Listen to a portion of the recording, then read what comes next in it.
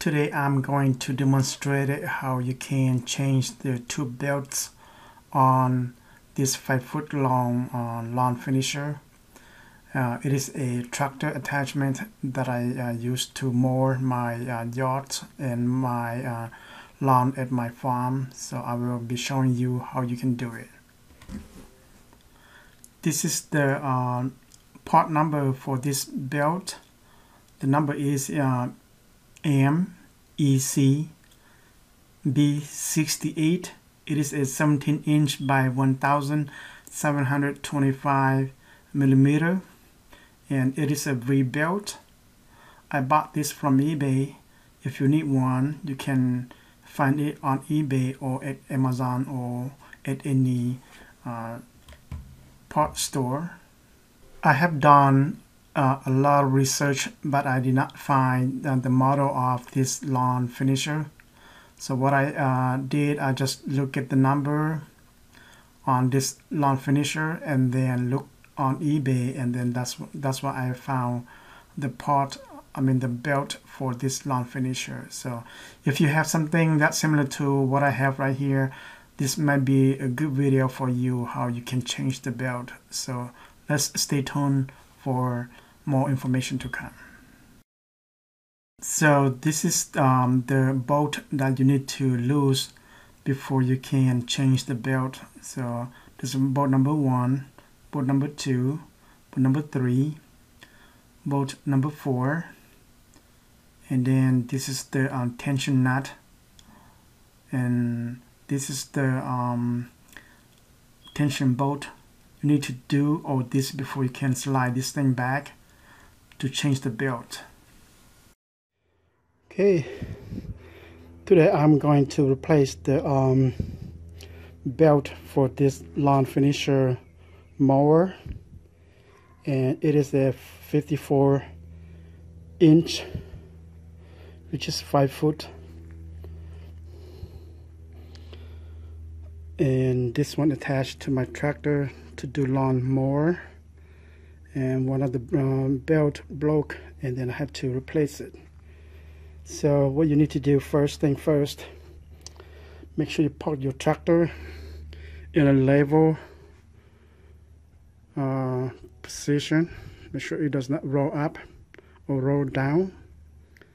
So what I do, I'm going to remove the belt cover.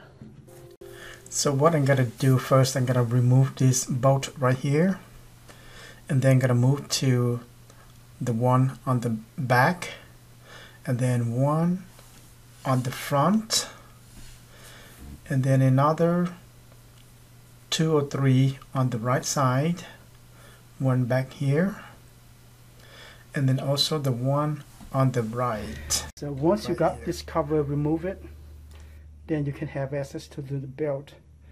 But there's a lot of work beyond that, so stay tuned for more information to come. And this is gonna take about 1 to 2 hours for me. So it depends what kind of work you've done or what kind of experience you have on this lawnmower. I have done some research on YouTube and could not find the exact model of this lawn finisher.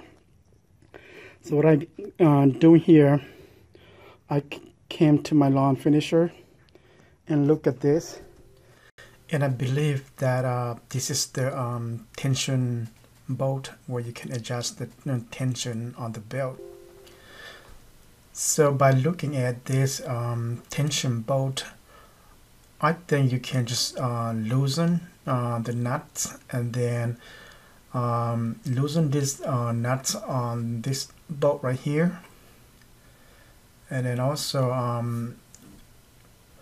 the one on the back. As you can see, there's a gap in there, and then same thing on this one. Losing this bolt right here, you can adjust the tension on the belt to loosen the belt, so the belt can be loosened, and then you can remove the belt from there. This is how you look toward the back of the tractor. So oftentimes I'm gonna refer this as the front, because this facing me, so I'm going to say this the front, and back here I'm going to say back. So when you see or hear what I said back and front, this is how I refer to. So the thing is that I did not know what model is this lawn finisher, so it's kind of odd that hard to find how you replace the belt the first time. But once you got it done, then you know next you know how to do it next time. So probably easier next time, but this time it's take quite a bit of time for me to finish this job right here. And down here, this is how it looks. If you see something like this, or you have a lawn finisher like this, then this will be a good video for you. So after you loosen the nuts on these bolts right here, you can loose on either side of the lawn finisher. So there are 4 bolts, 2 on each side, and then loosen those nuts out, and then the bolt become loosened. And as you can see, I already slide this thing a little bit to the front, and as you can see, one on the back over here too. Then you loosen this tension, okay, so that you can slide this thing backward, forward. Slide this so it gives you room, or so that you can put this belt on it. And after you loosen the tension screw, then on the back there are 3 screws back here too. Loosen this one, same thing this one, and then over here too. Okay, so this is the back. Okay, this is the back of the attachment, the lawnmower finisher. Okay. So on the back of the lawn finisher, there are 3 bolts also. Put some tools like this, slide this in here, and lift this thing up so that it gives you room to insert the belt underneath of this. And that's how I insert the belt into this 2 rail back here. So let me show you how you do it. Okay. How to do this? Same thing on this one. Loosen this one back here. Okay. And then I insert this in here. So I gotta pause this video because I need hand to lift this thing, to insert this thing in there. Okay, so use either a screwdriver or something that you can lift this thing higher to give you room down here, so you can insert the belt to it. I don't know if you can see it, but down here, you see it right there, you see this gap right there. That's the thing that you need to lift this thing so you can insert the belt to it. So I don't know if you can see it, but look at here, this is where you need it. Okay, this right here, this is how you insert the belt to it. You can lift a little bit higher if you need to, but just enough for you to put the belt on. And down here, you insert the belt underneath this rail, on top of this rail, and between this rail down here. Insert the belt through here. You can insert the belt in here, slide the belt in here, okay, and on top of that, and then down here, insert the belt down here. Okay, it doesn't matter which one you do first, but what I do, I usually set up the bottom first, and then I do the one on the top. And on this side right here, okay, this is the other side of the belt. This is two belts, and so I insert the belt to it. So. Okay, now after I insert both belts on it, now it's time to put all the bolts back on. But what I'm gonna do, I'm gonna tighten the 3 bolts on the back first before I adjust the tension bolt. And after that, then I will have to tighten those 4 bolts once I got the tension adjusted to the way I want it. So stay tuned for the process that I'm doing next. Okay, so now it's time to tie this thing back up. I'm going to tie it first. Let's do this. Usually I use hand tie first, and then use this screwdriver racket, and then tighten everything back up. Okay. So you're doing same thing on the other 2 screws. Okay.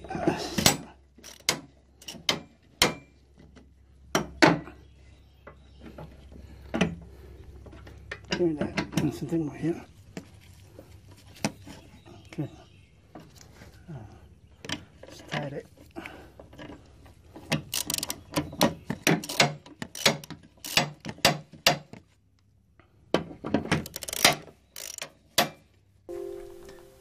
Okay, just like I said earlier, that you need to tighten these 3 bolts first before you adjust the tension at the front.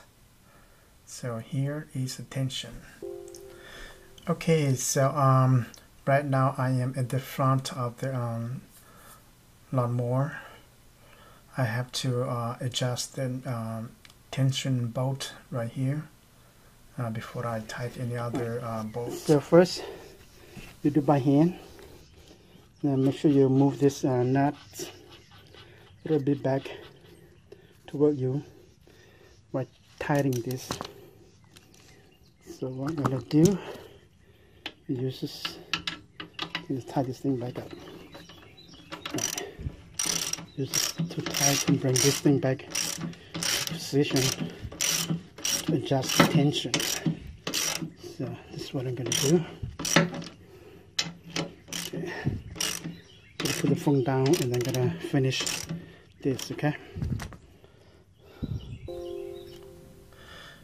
Okay. Now I got the tension adjusted to the way it was before, so I am ready to go. So check your belt tension. Make sure not too tight or not too loose. I think this is good, since this is the new belt. And okay, so once the belt is tight the way you want it, then you will have to tighten this nut to tighten the tension bolt to prevent it from sliding. So whatever you did to make sure it's tight. Okay, now since you have the tension adjusted to the way it was before, now it's time to tighten these 4 bolts, and after that you should be all good to go. Okay, now I got all the bolts tight and tension adjusted, but when you tighten these 4 bolts, make sure you don't over tighten it, otherwise you could break the bolt, so that's not a good thing. So be careful with that.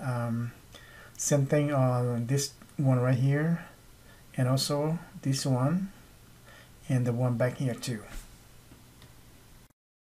But just to make sure before you put the cover back on, the belt cover back on, make sure you test it and to make sure everything's working before you put the belt cover back on. So this is how it looks after the belt is installed. And this is the back of the tractor from here down to here. So now it's time to test it to see how things goes. Okay, it's working now.